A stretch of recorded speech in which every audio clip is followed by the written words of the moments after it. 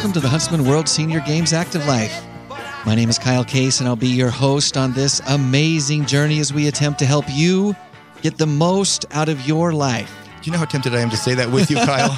You've heard it enough times. I've heard it once or haven't twice, you? yes. Well, joining me today in the studio is Jeff Harding. Jeff, how are you doing? I'm wonderful. How are you, Kyle? Good. I'm really good. Thanks for asking. It's a great day. It is. It is. So, listen, we've all seen it. What have we seen? We've all seen that commercial with the nice old lady who has fallen and can't get up.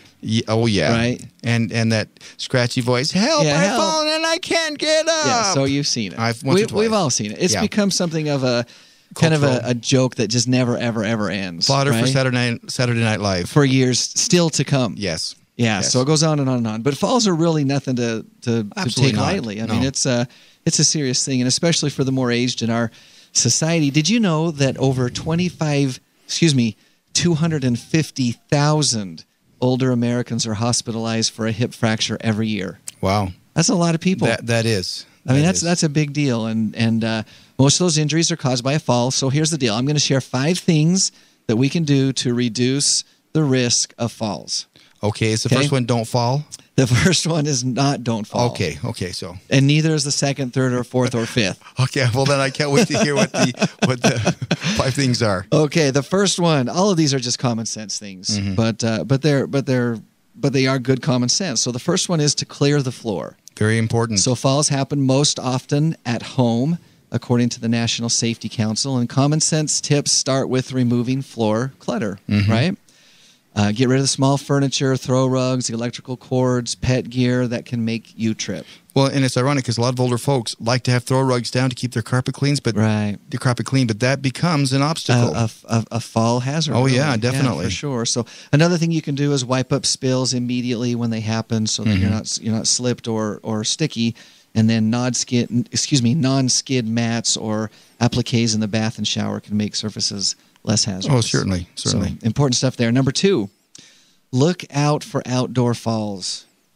It happens outside, especially in the winter. And we're coming into the spring now, right. So we're going to be leaving that season behind. But icy sidewalks, snow-packed stairs, and slick curbs can provide falls at any age. Right. But for older people, they're more vulnerable to risk serious injuries. So avoid going out alone on ice or snow if it's possible. Ask someone to spread salt or sand on icy surfaces during the winter. And if you must go out, wear boots with good traction. Right.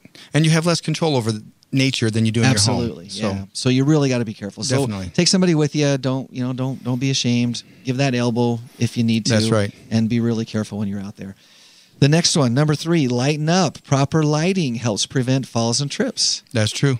And so light switches by all of your entrances to halls and rooms, fixtures with at least 2 bulbs in vital areas, such as the exits and the bathrooms, and switches placed in easily accessible locations can reduce accidents in the dark. Right. How many times you get up in the night and you're fumbling around Certainly, and just think, well, I won't hit the light, or you go to hit the light and you stumble on your way there. So, so if you can lighten things up, that can lessen the potential for falls. Makes perfect sense.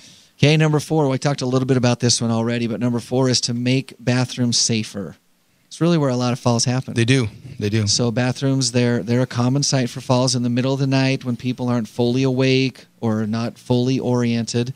It's easy. It's easy to trip and go down while you're fumbling for a light switch. Wet, slippery shower stalls and hard bathtub surfaces can lead to serious injuries. They really can. We've seen that. We've all seen that. Yep. Toilet safety frames and rails are simple modifications that can make sitting and rising easier. Place slip-resistant flooring and install wall grab bars for support. And then they also recommend that you use lower bathtubs to allow for easier and better access. Yeah. For stand-up showers, the recommendation is curbless entrances and wider stall spaces, and fold-down shower seats and adjustable or handheld shower heads with hoses also help. It does. So things to think about. Now, my 80-year-old folks just a few years ago had me install handrails in their bathrooms, lift rails. Yeah, so you're already being proactive there. So so awesome. The last one is more of a proactive approach, and that is to build balance. So they recommend that regularly practicing some sort of yoga is one way for seniors to build balance. It prevents falls, and it even improves your serenity. That does. You have to stretch, though. Yes. We've discussed. That's not either of our specialty. Well, maybe we can stretch our minds. Maybe. Our minds can be stretched. Yoga does have several advantages. Many senior centers offer free yoga classes. And for those who prefer to practice in privacy, all you need is a mat. Right. And there's YouTube videos, there's channels. I mean, doing yoga is very accessible. Right. However, they found in a 2008 study that there are 2 fitness practices that are even better for promoting good balance. And that is? Can you guess? No. Well, I'll say them and you'll recognize them. The ancient discipline of Tai Chi. Okay. That makes sense, right? It does. You see that. And then the more modern Pilates, which focuses on strengthening the body's core and which tends to lead to better balance. Right. So anyway, important things to think about, as you age or as you take care of parents who are aging, as you mentioned, Jeff. Right. Things that we can do to avoid the falls and really that's something worth avoiding. Well, it is. just as a side note, my mother 2 months ago was visiting my sister and got up and wasn't fully aware. Yeah. Fell down and broke both of her wrists. Your mom did? My mom did. Oh, I didn't know that. Yeah, she's had casts on both. She's now to braces, but she's had casts on both wrists for 6 weeks, and so you have to be careful. You do have to be careful. Yeah, darn it. Well, I'm glad she's getting better. Yes, so am I. Get better, Mom. Yeah. Today, our guest is one of our amazing athletes. She's also an ambassador. Her name is Bonnie Parishnell, and we're glad that you can join us today, Bonnie. Thank you. I'm really happy to be here. Yeah, so Bonnie has competed as a triathlete as well as in race walking and power walking at the Huntsman World Senior Games, and we're just excited to visit with you. I pronounced your name incorrectly. I'm sorry. Bonnie Parishnell. That's correct. I inserted an N on my own. My loose fingers on the keyboard, but we're glad that you're here. Thank you. So we want to get to know you a little bit better. So you've competed as an athlete at the Huntsman World Senior Games, but tell us, were you always an athlete? Is it something you did as a child? Well, I'm what I consider an adult onset athlete. I like that phrase, adult onset athlete. I think that's something we need to coin. I like it. Yeah, it was a case where I played volleyball and basketball when I was in high school, many centuries ago. So you did play at least a little bit when you were younger. And then I always loved bicycling, and there was a number of years I bicycled everywhere. But then, you get started on your career, you get stuck in front of a computer, and since I do basically computer work, whether it's marketing or writing or whatever, I'm stuck in front of the computer all the time. Yeah. Right. So when I turned the big 50, I was like, okay, I want to be a kid again. I want to get active again. What do I want to do? So my mom always said, Bonnie, you are just one crazy gal. I don't know if I got the right baby from the hospital because I decided I wanted to try out to do a triathlon. And everyone thinks, it's going to be the Ironman in Hawaii. And I'm like, no, that'll be next year. We'll start on the smaller scale. So I started with triathlon, and I did a beginner distance here in the city of St. George, put on by the Parks and Recreation Department. And I thought I was going to drown in a 200-yard swim. Yeah. I mean, I just panicked. And I realized, okay, number one, I'm not an athlete. Blew my ego. And I knew I needed help. So living in Las Vegas, I found a triathlon coach. And Jackie really helped me with my swim to where when I actually went to Lake Mead, I felt like I can swim with the fishes and not drown. And which is slowly but surely, very important in an open water swim. We prefer that they not drown, yes. Yeah. So, going through her training programs and her group classes and things that were going on out at Lake Mead, by the time I actually did my very, very first triathlon in Vancouver, British Columbia, I was like, okay, I did this. You were ready and to people go. were thinking I was weird because here I am from Las Vegas and I didn't think the water was that cold. Canadians were saying the water was cold. So it was really a weird experience. And that was actually also the first year I decided to do the Huntsman World Senior Games triathlon. Yeah. And I was dead last. That's because I don't run. I'm a walker. Uh-huh. But I was just so inspired to see 85-year-old women just blowing past me out there doing it, huh? on the bike And of course on the run. Yeah. I'm like, I want to be like you when I grow up. So it was really great. That's and so awesome. That is fun. you've had an athlete ever since then. Though I have moved on to power walking different and also race walking. And I want to talk about that as well. But I love your story because it's not as atypical as you think among the Huntsman World Senior Games athletes. A lot of people start out just like you. Maybe they did something in high school, or maybe they didn't do anything at all in high school. But most of us, do some level of something or have an opportunity. And then, like you said, real life sets in. You've got bills to pay. You've got jobs to be at, you've got families to raise, you've got children, all those things happen, and so the competition and the time that's available to be physically active becomes more strained, and it's difficult. Not that it can't be done. Some people are able to do it, but it's hard, it's difficult. And so we get a lot of adult onset of athleticism. Yeah, adult onset athlete. I like that so much. And having to work out in order to get stronger is great. It's because it's one of the best health benefits that we can have. Certainly.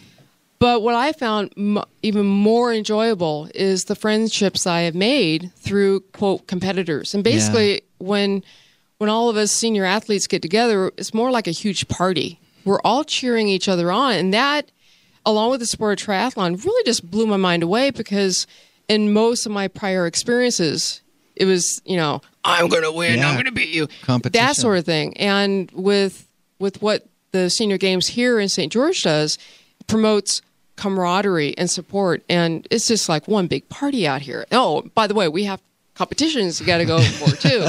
So it's really, I really enjoy it. I can't wait for this year. So I'm interested. I want to focus a little bit more on this transition from I'm not really doing anything right now to I'm going to do a triathlon, which does seem like a bit of a leap. It was a stretch. So you're living in Las Vegas, yes, but you heard about the triathlon in St. George, or how did you do the one that was here, and like, so you heard about it, but then what made you say that is the thing I'm doing? Well, I've always liked a challenge, and I'm also one of those I'm never going to quit. So I wanted to have a challenge, and that's why I chose triathlon. But I wanted a short distance. And after I started out and realized how far out of shape I was, I decided, well, there's got to be venues for slow poke athletes like me. And so that's when a friend of mine told me about Senior Games. And so, of course, I do the Google search. Yeah. And I find out that one of the largest ones in the entire universe is just up the road from Las Vegas in St. George. So I thought, what the heck? Easy access, it's a pool swim. Yeah. So, and it's the same venue as what I had tried out before. So I was familiar with that. And like I said, I just had a great time. And the following year, I did the triathlon again. I think I did it 20 minutes faster. Wow. I was still last, but I didn't care. Yeah. But you had fun. Yes. Yes. So I think most people know this, but just in case there's someone who maybe isn't familiar with the sport of triathlete, it's 3 sports that's rolled into one event. Yes. You start out with the swim. Yeah, and so in the one that you did, the very, very first one, it was a 200-meter swim, which is a little bit lower than yes, what they call a sprint The city of distance. St. George had a beginner triathlon, which was a 200-yard swim, so that's like 4 laps. Yeah. And then I think it was like a 5-mile bike ride and a 1.5 mile run. When I got done with that after about 3 hours or what it felt like, I had slept the rest of the day. Oh, yeah. So I have worked up to where at the time when I was doing the triathlons, I was able to do a full sprint distance of about a quarter to a half a mile swim, open water swim, whether it was in Lake Mead or up in the ocean water of Vancouver, BC. And then cycling about 15, 18 miles. Right. And then doing a 5K or 3.1 mile run. For me, it was a run, a walk, even though everyone else was running. Yeah. So still, even for me to do all that, it was 3 hours. So I always chose a triathlon that was having other distances going on at the same time. That way I knew. And I would always choose a race that had a finisher medal.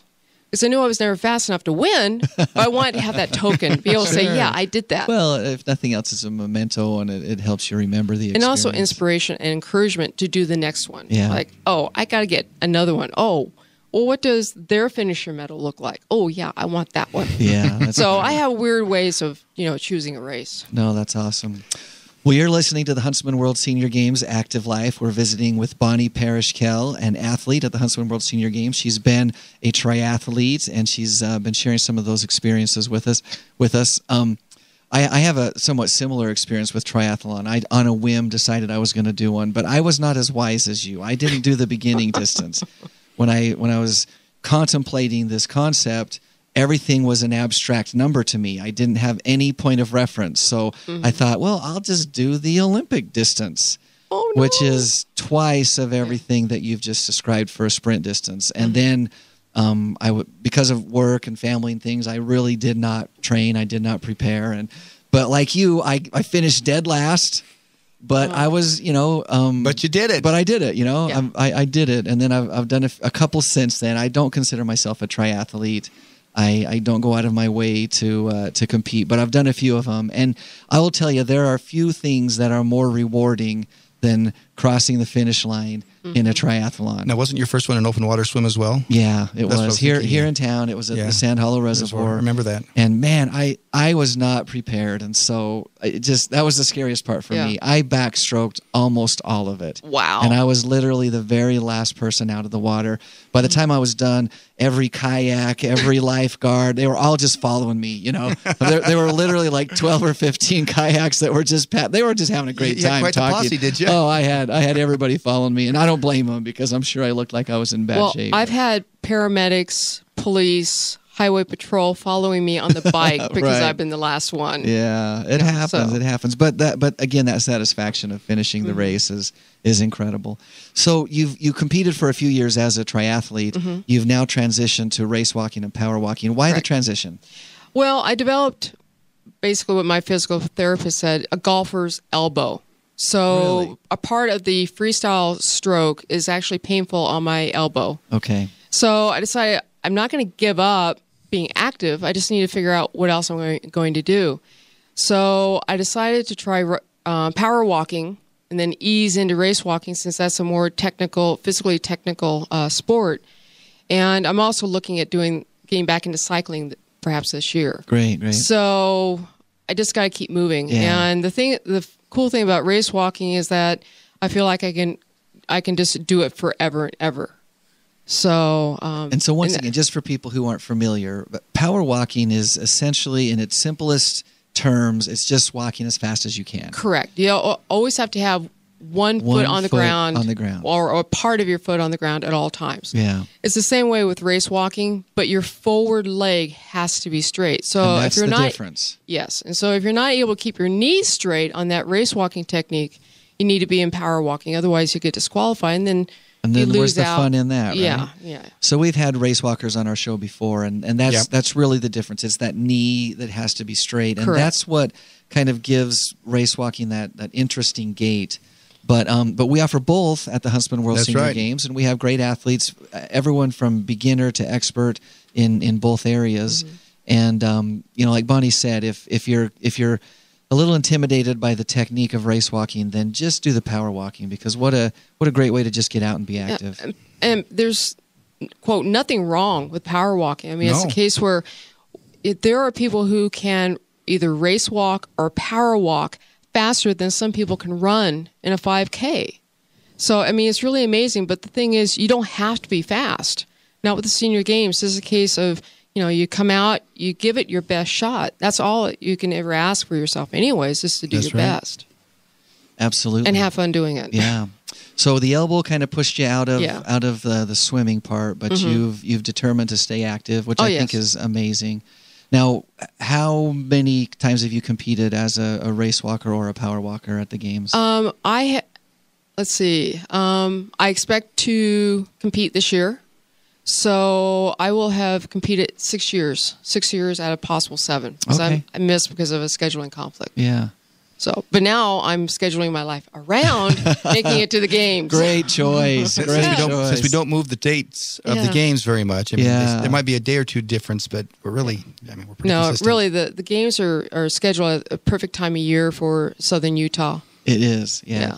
I mean, Yeah, you never and know we're if it's going to be set, too hot or too cool. And sometimes we have wacky weather in between. But it's just a beautiful time of year to come out to St. George and have fun. And be a part of it. So you touched on something that I want to just focus a little bit on as well, and that is the camaraderie that exists when the games are going on. Of course, people come and there's a competition, and no one likes to go out of their way to lose. We all want to win. But when it's all said and done, the experience at the games is much more about the friendship and the camaraderie than it is about the competition and the times and maybe the medals around your neck. Have you made any friends that you just made specifically here that you wouldn't have made anywhere else? Yes, I've made several friends here in the St. George area who live here, who have competed in the games, and also competitors who come from other parts of the world.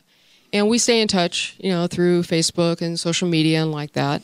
And what's really nice is that I get to see some of these same faces and same friends at other senior games in the area.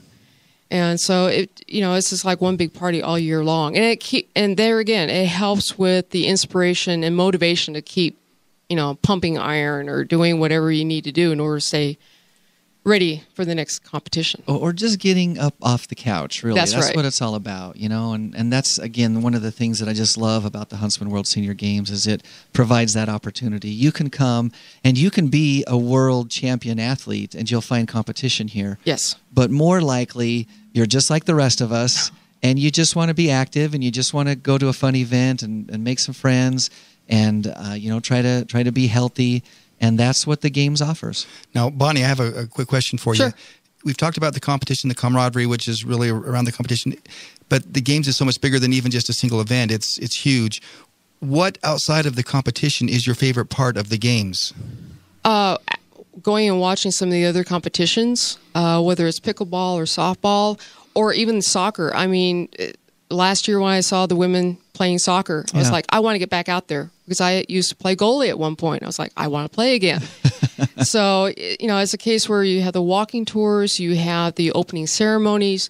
There's so many things that the games has to offer that, it's not just a competition. It's one big party. Yeah, it's an event. It's an experience. Really. It's a very warm welcome for everybody. Yeah, awesome. Well, we're so glad that you're a part of it. If you had any advice for someone who's on the fence on whether or not they should come out and be a part of it, what would you say to them? I would say just do it. It's a case of just go to the website, sign up for a sport or an event that you feel you have a little bit of a challenge for.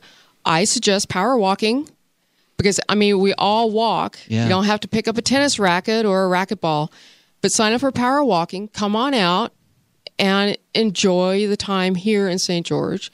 Enjoy the competition and you'll get hooked. I can guarantee you'll get hooked. That's great. Well, thank you once again so much, Bonnie. Thank you for having me. I really appreciate it. We appreciate you taking time out of your day. That's awesome. That's about the time that we have for Bonnie. But just a couple of things to wrap things up here. We've been talking about it now for a few weeks, but registration for the games is open. It's open. We have actually registered over 1,920 total athletes, which is just incredible for this time of year. We opened on the 1st of March, so we're just 1 month into registration, and we're already at almost 2,000 athletes. Almost 20% of our total. So we've also been talking about for a while that pickleball is closed. That's right. We know that bowling is almost closed. I think some events are actually. Yeah, I think that there are some events in bowling. There are some age groups in softball that we've closed down because we've reached our cap, and also volleyball. Yeah. So now is the time to register. Don't wait. You think, well, it's in October, it's a long ways away, but now is the time. It is a long ways away, but be proactive. Yeah, be proactive. We've also talked a lot about this being our 30th anniversary year. Big party time. And so because of the 30th anniversary, there are several things that we're doing throughout this registration season to kind of celebrate and move things along. And we've set some goals for ourselves. And one of those goals is that we want to register 10,950 athletes as a minimum. At least, yeah. And the reason for that is because there are 10,950 days in 30 years. So we want one athlete for every day that the games have been going on. And you can help us with that by going to our website, which is www.seniorgames.net. That's www.seniorgames.net. If you go to seniorgames.net/ambassadors, you can sign up to be an ambassador, an official ambassador of the Huntsman World Senior Games like Bonnie is, and help us spread the word through brochures and posters and things like that. And we would love to have that help. So thank you for joining us today. If you enjoyed the show, catch us on our website at seniorgames.net, where you can listen to this as well as any other previous podcast. And between now and then, don't forget to stay active. Bye, everyone.